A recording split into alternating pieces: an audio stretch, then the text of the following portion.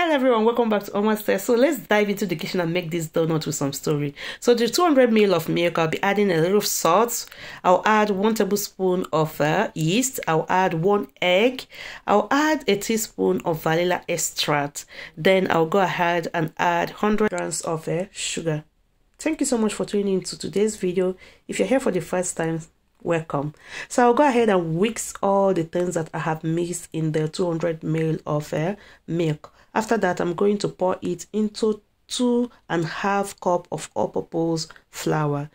Use your stapler if you wish, but I decided to use my hand. I'll go ahead and combine them until everything is well mixed together. It's not an easy job. If you have been baking, you will know what I mean. So now I'll be using about 200 grams of unmelted butter. I will use it and be incorporating it in the dough. I will make sure that everything combines very well. Continue stretching it very well for at least 5 to 7 minutes, and this is the result of what you are going to get. But this should have been stretched more. This is one reason why the donut did not come out in a normal donut shape.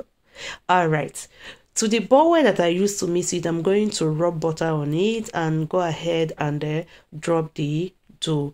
Cover it, allow it to rest to 30 to 45 minutes. It's okay.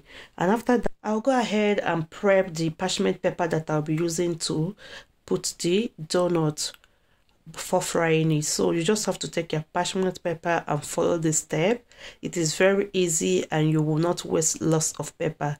Use your scissors to cut both sides, and then you have your paper for the donut ready. Now after 40 minutes, now I'm going to open this and you see it is fine, and I'll give it a punch. Everything was looking very nice. The second problem that I had, that this donut did not come out as a normal donut, the shape of it did not come out well, is because I did not roll it well. When I mean I did not roll it well, you will see what I mean. I will explain to you. After cutting it out, first of all, make sure that you have an exact measurement.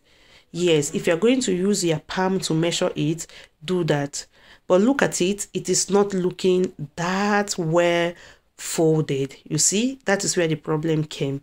I was even folding it like this, and that is where it's going to bloat up when you put it in the oil. So make sure that you are going to fold and fold and fold. Take your time until you get it in a very well shaped form and it doesn't have some opening on top or some misfolding under. That is the only way your donut is going to come out well. Nonetheless, we are going to fry it and we must definitely eat it. All right, we learn every day in the kitchen. So if this happened to you, don't worry. The next time you probably do it better. All right, I'm just going to keep them in the parchment paper and now cover it with a kitchen napkin. Allow it to rest for at least another 40 minutes. And after that, I'll go ahead and add oil to the pan. I will be frying them. At this point, I was discouraged because I know that the shape of that donut rather is not going to come out well. Nonetheless, we continue. I'll be using chocolate. I'm using this brand of chocolate to infuse the donut because the kids like it. I'll just drop it inside hot water and it will be melting there while I'm frying. Another thing, you should be very careful. If you are touching it, you are giving it more ways not to become like that perfect donut shape. You can see it in the pot. As I said earlier, I was discouraged and I said, today is today. I must fry it. No matter how you come out, we'll go shop them. Yes. So you see, all the donut I have in the oil, they have some, what should I call it? It came out yummy, but the shape is not that shape of a donut. So the second time I decided to be throwing them with the pepper, which is the normal way that I used to do my donut. As I said before, cooking is not the same every day. Sometimes it come out well, sometimes no.